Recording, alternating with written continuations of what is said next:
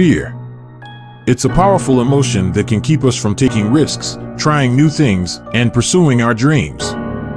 But where does this fear come from? Could it be that there's something or someone behind it?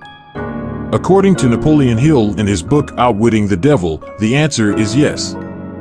Hill argues that the devil's main strategy for controlling human beings is fear. The devil preys on our fears and weaknesses, tempting us with greed, jealousy, and laziness.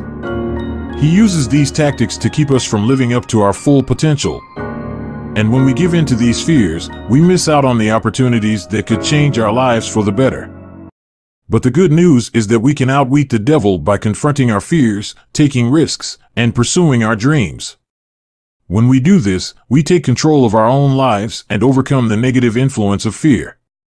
So if you're feeling held back by fear, remember that you have the power to overcome it. Don't let the devil control you. Take a step forward and see what you're truly capable of.